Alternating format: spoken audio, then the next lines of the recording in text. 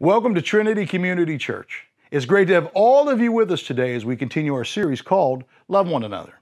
Now, before we get started, I wanted to take a minute to thank all of you that have continued to support Trinity through prayer, practical service, and finances through this difficult season. It's because of you and your faithfulness that we've continued to not only be a light in our dark world, but also help people in practical ways. In fact, so far, Trinity has helped to feed over 6,000 people free meals and groceries through the well. That's bananas, 6,000 people. By the way, in case you forgot, the well continues to be open for business, producing all of the great food that we love. Now, in this season, Trinity continues to support people, missions, and organizations in practical and financial ways. How can we do all this? Through you. It's through your generosity. In fact, there's no better way for us to show the depth and the reality of our faith than when we love others, serve others, and give joyfully of our resources through tithes and through offerings. So thank you for your continued support. Now, for us, the ultimate expression of giving is when we love. So what does it mean to love truly people around you? What does it mean to love your neighbor? Before we get started with everything, take a look at this.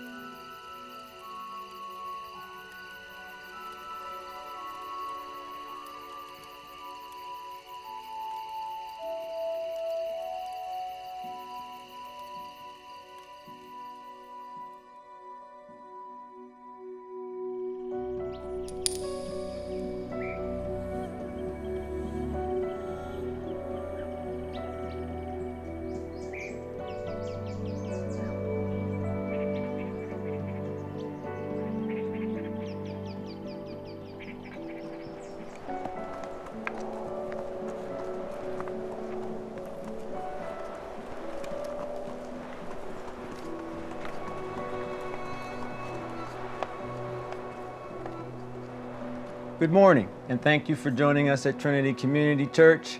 I'd like to welcome you, and I'd like to also thank Pastor TJ for giving me this opportunity to have this talk with you today. My name is Daniel Lumpkin. I am a board member of Trinity Community Church, and more recently, I've been named as one of the elders of the church. So I'm very grateful to have this opportunity to meet with you today. Today, we're going to be talking about what does it look like to be a neighbor. We're going to look at the story of the Good Samaritan. We're going to look at 4 different points of this story that I've identified as the setting, the story, the sequel, and the significance of the story. I'm also going to be introducing a term that I'm going to call mental mountains. And we're going to be able to take a look at what that means and how mental mountains may interfere or create circumstances of perspective for us that may not always align with what Scripture teaches. So before we get started, I just want to let everyone know we're going to be reading through the whole passage of Scripture from Mark and then Luke 10:25 through 37. So if everyone could get their Bibles and stand with me while we read through the Scriptures, that would be great. We're going to start with Mark 12 and 31, then we're going to move to Luke 10:25 through 37. Mark 12:31. The second is this: you shall love your neighbor as yourself. There is no other commandment greater than these. The parable of the Good Samaritan, Luke 10:25 through 37. A teacher of the law came up and tried to trap Jesus. Teacher, he asked, what must I do to receive eternal life? Jesus answered him, what do the Scriptures say? How do you interpret them? The man answered, love the Lord your God with all your heart, with all your soul, with all your strength, and with all your mind, and love your neighbor as you love yourself. You are right, Jesus replied. Do this and you will live. Luke 10:29 through 37. But the teacher of the law wanted to justify himself. So he asked Jesus, who is my neighbor? Jesus answered, there was once a man who was going down to Jerusalem to Jericho when robbers attacked him, stripped him, and beat him up, leaving him half dead. So it happened that a priest was going down that road, but when he saw the man, he walked on by on the other side. In the same way, a Levite also came there, went over, looked at the man, and then walked on by on the other side. But the Samaritan, who was traveling that road, came upon the man, and when he saw him, his heart was filled with pity. He went over to him, poured oil and wine on his wounds, and bandaged them. Then he put the man on his own animal and took him to an inn, and where he took care of him. The next day, he took out 2 silver coins and gave them to the innkeeper. Take care of him, he told the innkeeper, and when I come back this way, I will pay you whatever else you spend on him. And Jesus concluded, in your opinion, which of these 3 acted like a neighbor toward the man attacked by the robbers?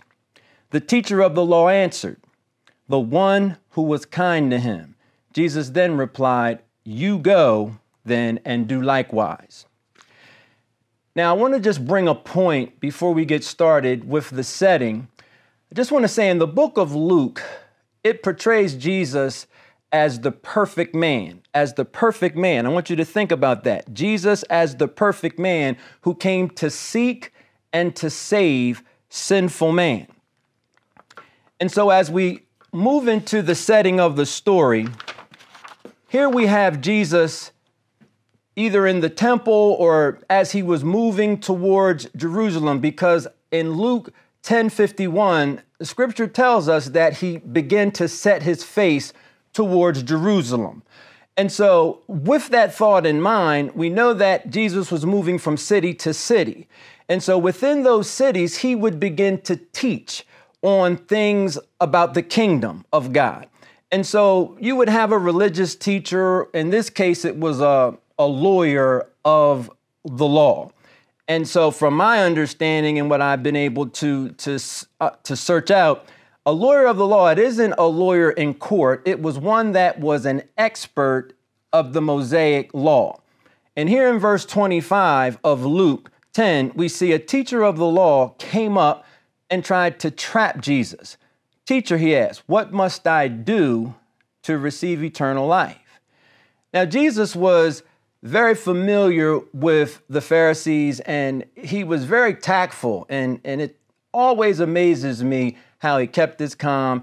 And so he uses what's called a Socratic method. He answers the religious teacher's question with a question. Jesus says, what do the scriptures say? How do you interpret them? So here we see Jesus simply asking this religious teacher, what is your understanding of the scriptures? In this case, we're talking about the law. And so the man answered, it is to love the Lord your God with all your heart, with all your soul, with all your strength, with all your mind, and love your neighbor as yourself. Here the religious teacher is quoting from Leviticus 19 and Deuteronomy chapter 6, which those two scriptures together make up the sum total of the law. However, Jesus commends the teacher. He says, you are right. Jesus replied, do this. And it's interesting that Jesus says, do this and not these two things, kind of indicating that to do the two is one act. And we'll kind of summarize what that means later. Jesus says, do this and you will live. So in Jesus commending this religious teacher, he's kind of trying to establish something, not just with him, but I think with us too. Jesus' point of questioning here is to establish the truth, clarify the religious teacher's position, identify a flaw, or what I'm going to now introduce, a mental mountain in his thinking, which is based upon what he believes. So, what is a mental mountain? You probably won't find this definition in Webster's. However, a mental mountain is a misconception. It's a prejudice. It's a mistaken belief. It's a stronghold of the mind that blocks or inhibits one from seeing the reality of the truth. It's normally displayed in self-righteousness, self-justification, or indifference. And we'll clearly see what those characteristics are as we move along with the story. So in verse 29, still talking about the setting, we see that the religious leader wanted to justify himself, asking the question, well, who is my neighbor? And I find that very interesting, because we often sometimes are in situations where, that very same question is presented to us. I know we have people in proximity of us that we consider our neighbors, and going and coming, maybe to work or to the grocery store, we come in contact with people, but it's very interesting to ask ourselves the question, who do we really consider as a neighbor? Let's move on. So I wanted to identify in the Greek and the Hebrew what neighbor is and what their understanding of what neighbor was in that particular setting. In the Greek, neighbor simply means someone who is near. In the Hebrew, it means someone you have association with, having to do with nationality, excluding Samaritans, Romans, and foreigners. And Jesus kind of knew that already. And so he was so smooth in how he dealt with these religious leaders. He never showed any type of aggression. He never really confronted them in a way that appeared for him to kind of make a point. He kind of asked them to question their own answer. So as we move on, we'll see that this mental mountain, in my opinion, is where a lot of us fall into the trap of assuming something that may not actually be reality. And so as we move on, I also want to say that in verse 25, what must I do to inherit eternal life? Well, here we see you cannot do anything to inherit. to inherit something, it's about receiving. Like, so when my father passed away, not that he had a whole lot, but what he did have, we inherited that. It didn't require anything from us. We didn't have to do anything. It was just about receiving it. And this needs to be rightly divided in Scripture, because a lot of times we'll read Scripture, and if you're not fully understanding Old versus New Testament, and sometimes I like to look at it this way. In the Old Testament, you have Jesus concealed. And in the New Testament, you have Jesus revealed. And if you're not rightly dividing, correctly analyzing the Scriptures, then you won't be able to pull out the truth of what Jesus was presenting, because he was really presenting the gospel of the kingdom throughout his whole time. And the Pharisees, they was missing it. They was missing it. So, looking at both of these Scriptures, would it be fair to imply that in order to receive an eternal life based on the religious leaders' statement, one would have to love God 24/7, 365, with all their heart, all their soul, with all their strength, and with all their mind? That would literally mean every day from your birth to your death, every minute of the day. Who does that? Amen. So I wanted to also take a look at the religious leader's perspective in how he was interpreting the Scriptures, and kind of bring some alignment to the truth that I think would help us to better understand what Jesus' perspective was. Romans 3:20 tells us, for no one is put right in God's sight by doing what the law requires.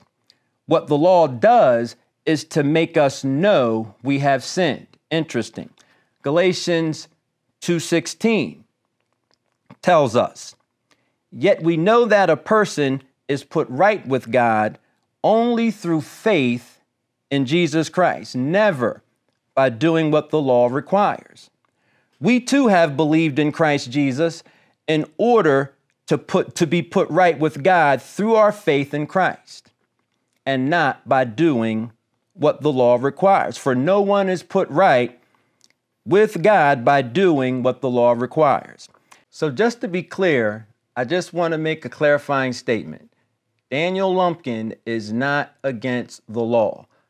I am for the law for the same reason that God gave the law. And Galatians chapter 3 and 19 gives us some perspective around that. What then was the purpose of the law? It was added in order to show what wrongdoing is. And it was meant to last until the coming of Abraham's descendant, to whom the promise was made. The law was handed down by angels with a man acting as a go-between.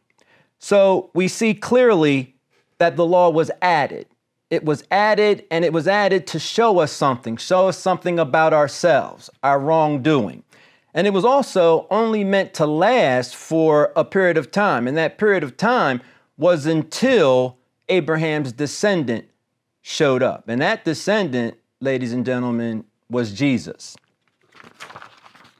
So Romans 7 and 12 also gives us some clarity as to what the law presented. So then the law itself is holy, and the commandment is holy, right, and good. So you see, the law is perfect. The law is perfect. It's flawless. The problem, ladies and gentlemen, is that we're not. It is the weakness of our flesh that inhibits us from fulfilling the law.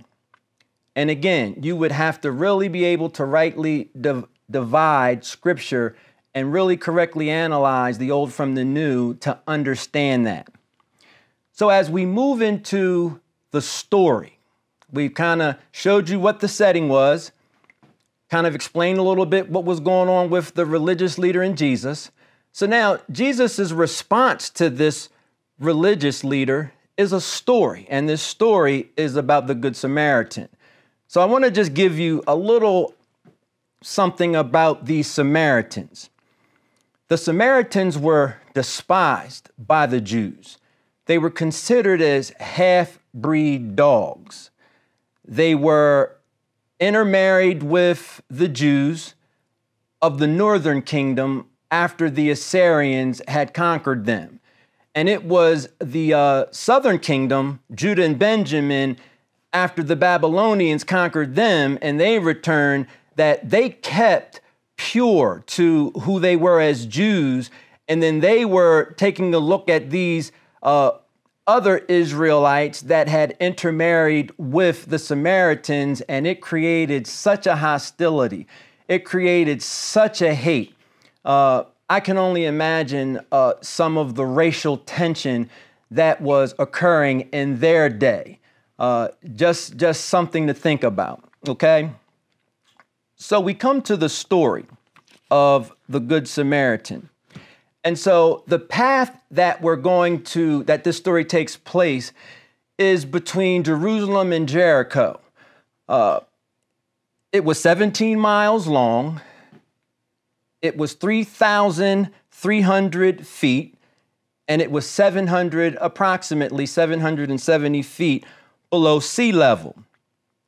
Now, when I think about this particular area of terrain, and I've taken a look at it on several different maps, it was known also as the Blood Pass. So it would have been known by people of that day that it wasn't necessarily a road you really wanted to waste time on.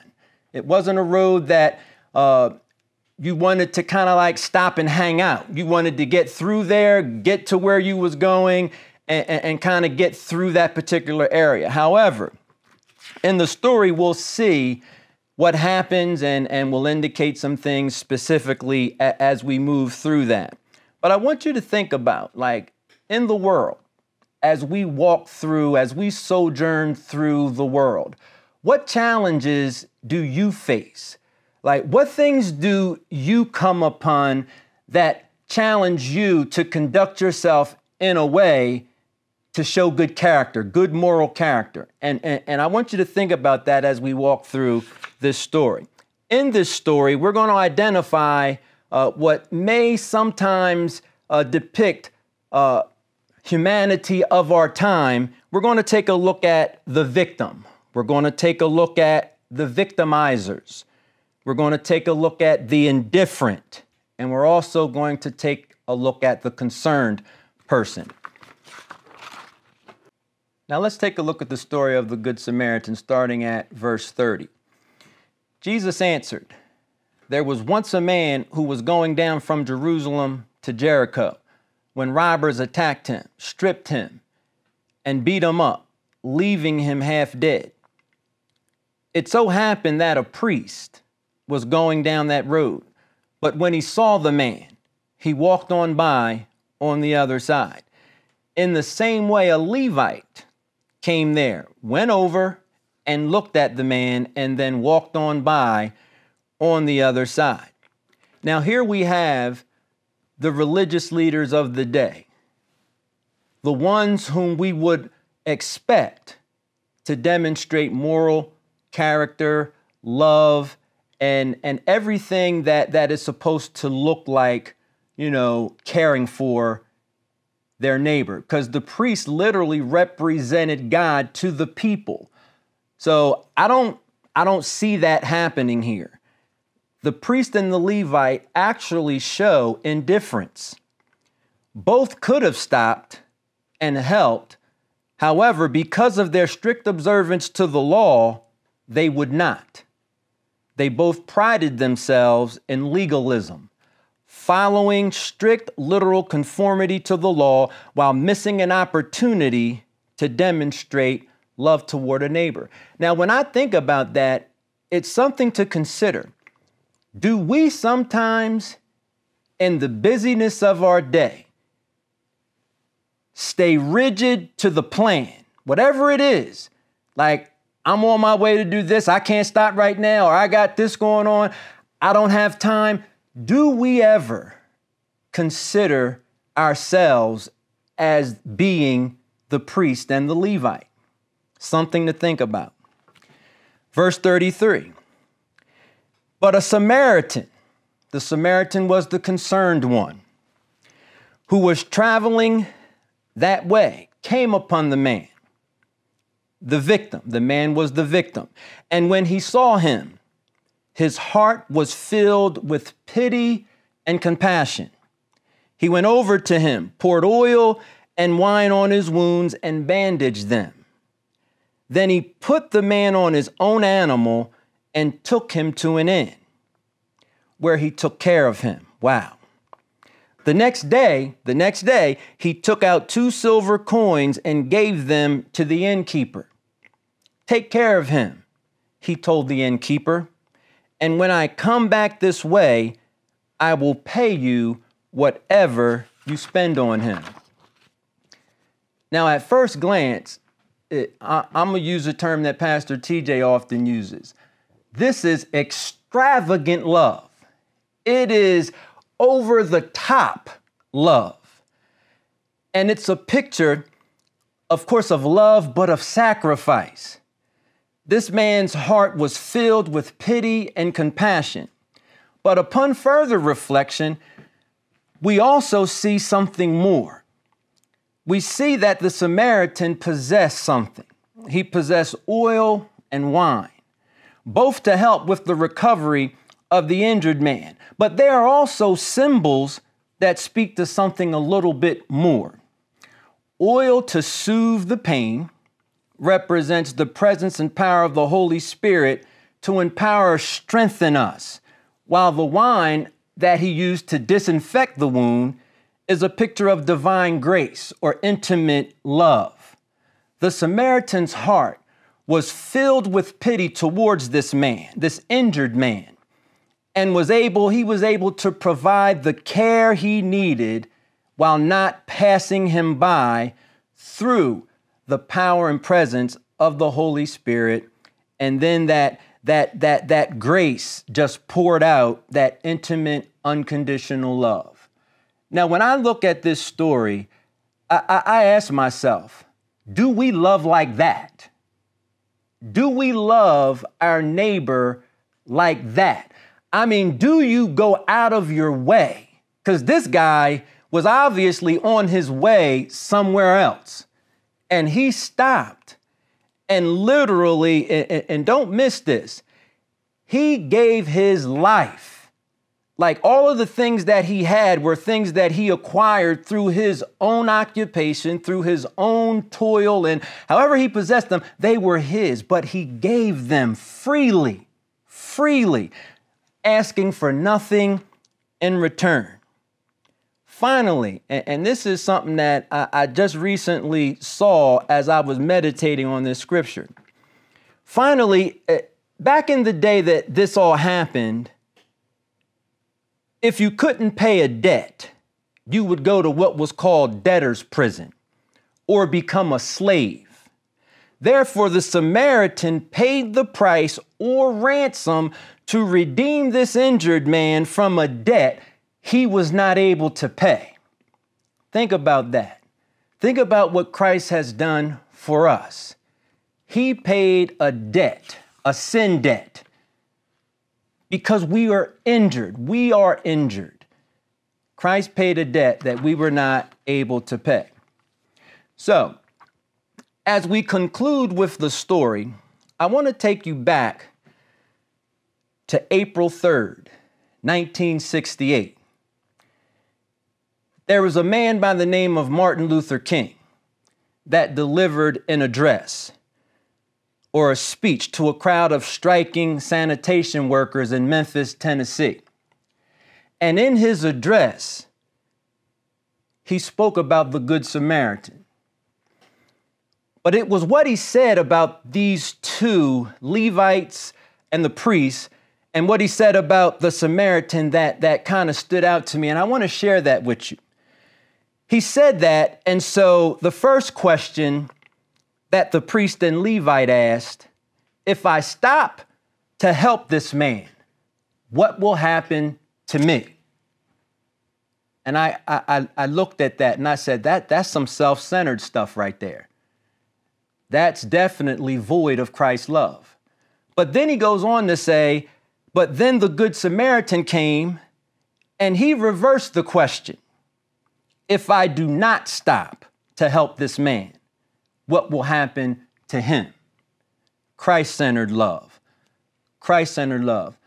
People of God, there is a difference in how we demonstrate and display love towards a neighbor.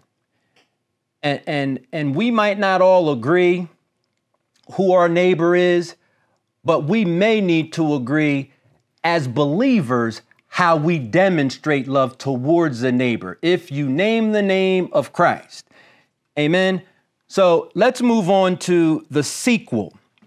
And in the sequel, we kind of see the same thing happening that I just shared in the Martin Luther King speech, that Jesus kind of changes the question towards the religious teacher. In verse 36, he says, and Jesus concluded, in your opinion, which one of these three acted like a neighbor toward the man attacked by robbers? Jesus totally changed the question. He flipped the script, as he normally did, right? The teacher of the law answered, the one. Interesting, right? The one. Here's that mental mountain again. After everything that Jesus has went through to try to get this guy to understand, hey, dude, you're not accurately dividing and understanding the scripture. And he didn't literally tell him that, but here we have this guy, the one who was kind to him. Jesus replied, okay, you go then and do the same. The question here isn't about who is a neighbor. As much as I know, that's kind of like the way we live in our society. It is never enough. As I look through the passages of scripture, we see 3 times. We see the priest, we see the Levite, and we see the Samaritan. All 3 walking through the path looked and saw the injured man. It is not enough to see a need. It is also about acting in love, extravagant love, going the extra mile. So now we talk about the significance of the story. And the significance of the story is just amazing as we kind of put some things together and kind of highlight some of the specifics around what the story really depicts, okay? First of all, I want to clearly express the significance of these mental mountains and why it's important for us to know that we may be exhibiting maybe not fully aligned with Scripture as it relates to how we conduct ourselves as believers. And I'm specifically talking about us as the church. It is a mental mountain or stronghold of the mind, and hear this, to remain indifferent towards people of a different nationality, race, or culture after receiving the knowledge of the truth concerning what Christ has done for us. We love because he first loved us. It doesn't matter who, it doesn't matter the nationality, it doesn't matter the race. We love simply because he first loved us. It is also a mental mountain or stronghold of the mind that keeps people, communities, cities, and nations in bondage while seeking to justify themselves, which hinders one from displaying acts of kindness and love to those in need. And so one of the things that is going to combat this mental mountain, ladies and gentlemen, is prayer.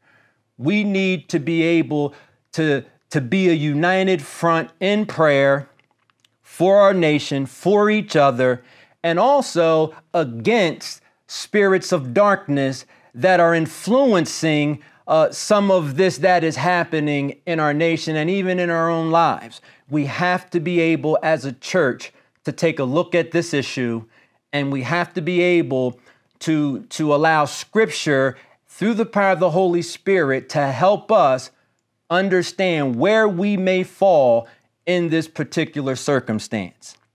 So, do you see your true self today? Did what was expressed through Jesus' story and the religious leader, did it allow you to see something about you? Do we as one body, the church, and I'm still talking about significance, do we as one body, the church, and individually, equally sense a need for God's love?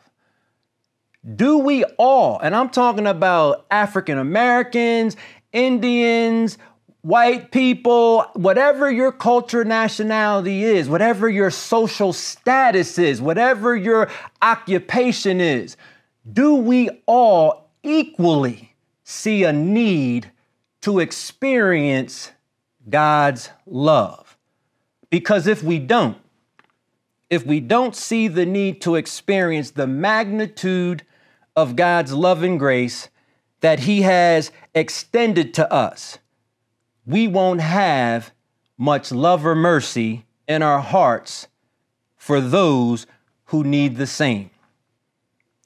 We don't want to be compared to the world because Christ has called us to a particular standard because we are the church. So who was this Samaritan? The Samaritan was Jesus. Interesting though, who is the injured person? Most of us would think it is us. And as I continue to take a look at this, the injured person may be you if you choose not to receive the truth and stay in that place of indifference or a mental mountain, but Jesus Himself is the injured person. He took our place. He took our judgment. If you take a look at Isaiah 53, it clearly says that He was despised and rejected by men. And as I look at that story and I see this injured man laying there, and I see these religious leaders rejecting the King of Glory, rejecting the Messiah. And as they did throughout Jesus's life, they rejected Him and they killed Him too, just by the way. So just begin to take a look at that. And so because we don't always see and experience things in the same way, we have to begin to take a more closer look at what Scripture says and what God is doing in our lives. So who are the indifferent? The indifferent were the religious people. And the indifferent folk could be you and me too. We really need to take a look at these particular characteristics that have been pointed out today. And we really need to begin to ask ourselves the question, am I indifferent towards race, culture, people groups, class? These are questions that we need as a church. We have to address these issues because you and me, right, we choose to remain ignorant if we do not walk in the love that has clearly been shown to us and demonstrated through God's grace. When we love a neighbor, it's an act of mercy and it's an act of love, even if it means personal sacrifice. This Samaritan sacrificed everything he had, and even his money, his time, his possessions, everything he had. Loving one's neighbor has no racial, ethnic, or cultural barriers. Being willing to interrupt your own life, utilizing your time, your talents, and your treasure when such needs arise.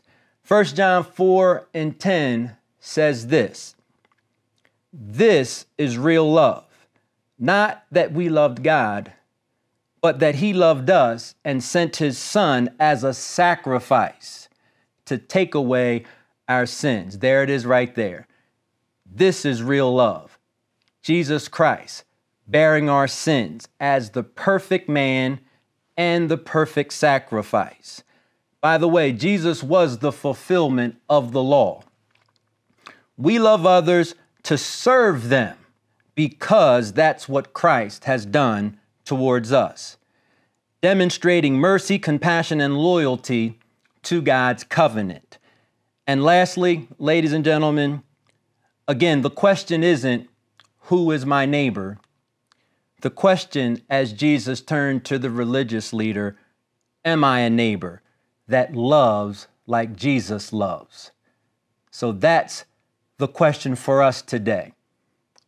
That is the question for us today. So I just want to thank you for joining us today. And if this message has challenged you, if it has provoked in you an urgency or a need for prayer, you can hit the chat box, or you can connect with us through the email address, and someone would be more than willing to sit with you, talk with you, pray with you. But I want to pray just for everyone, because I know this wasn't an easy message to hear, but it's one we need to begin to embrace as a church, because this is the time we're living in today. So, Father, I just thank you for this privilege and opportunity. And I pray, God, that as this message resonates and begins to really inundate the hearts of your people, I pray that through the power of your Holy Spirit, God, that you would shine the light on every dark area, on every area of their soul, heart, and mind that may not be in alignment with your love. And then show us, Lord, show us, God, where we have erred, and then help us to realign ourselves with who you are towards us so that we can demonstrate that love towards others. And it's in Christ's name we pray. Amen. Thank you so much for joining us today at Trinity. We hoped you enjoyed our time together. If you have been impacted by what's happening at Trinity, be sure to invite your friends and family and spread the word. If you have any prayer requests, be sure to connect with someone in our chat. You can also email us at care@trinitychurchde.com for any prayer needs or other concerns, or if you would like to learn more about becoming a follower of Christ. Remember, God has a plan for your life. You are not a mistake. You are a masterpiece. You are valued and loved by God. See you next week.